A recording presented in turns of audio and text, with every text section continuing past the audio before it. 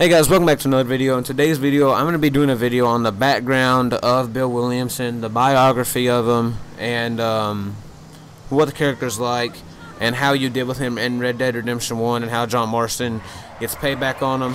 If you enjoy the video, subscribe, and if after you watch the video, if you agreed with me, well, not agreed, because there's no point that I'm making, sorry about that, but if you like the video, give it a thumbs up, share it, do whatever.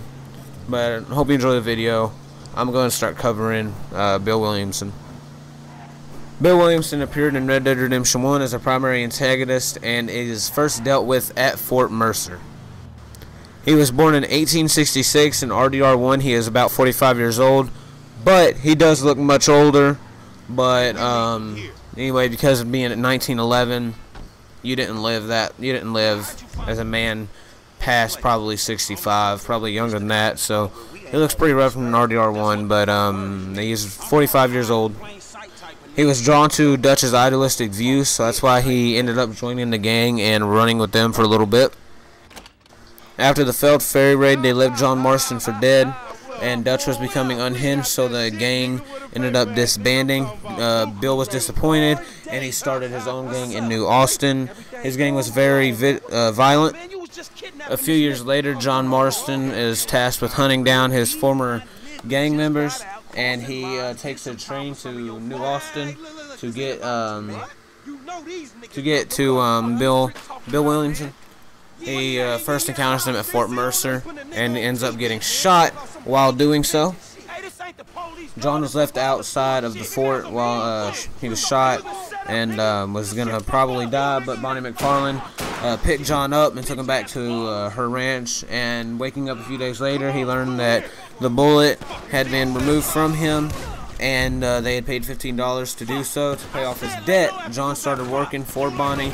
Once Bill found out John wasn't killed, he sent people to go burn down Bonnie's ranch. Sorry about that. Jesus Christ. Sorry about that. My mic keeps moving too. It's kind of making me mad. Anyway, John saved the horses from the barn, and the intent here was either to send a message to John or to kill him. So Bill was unsuccessful in this because now John wanted to go kill him even more.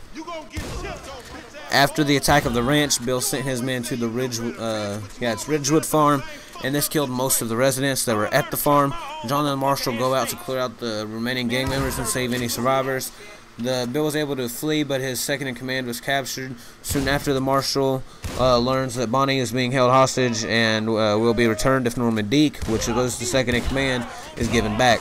When John arrives, he is ambushed and has to save Bonnie and clear out the gang members in a town like Tumbleweed, I think it is. After saving Bonnie, John raids Fort Mercer. Once the attack happens, Bill is able to escape and flee to Mexico. John gets involved in the Mexican Civil War and was working with the Mexican army. Bill allied himself with the army, and the colonel John was working with betrays him later on in the game.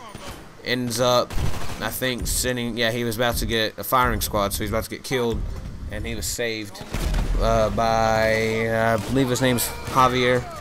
No, it's not Javier. I don't know his name.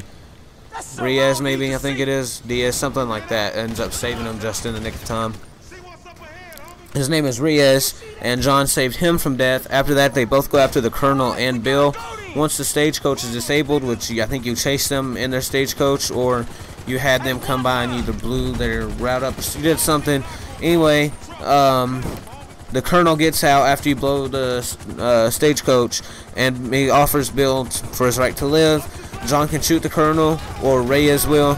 Bill is taken out and police for his life. John can shoot him, or Reyes will, which is kind of what I know. Okay, no, the colonel will be shot by John or Reyes, and Bill gets the same fate, but he pleads for his life. After he's shot, he has no bargaining power. Well, after the colonel was shot, he really has no bargaining power, so he gets shot somehow. So he ends up dying, and that's really all that we know confirmed of Bill Williamson. We do believe that he was seen in RDR2's gameplay trailer because of the way the hat is, and he kind of matches the facial features.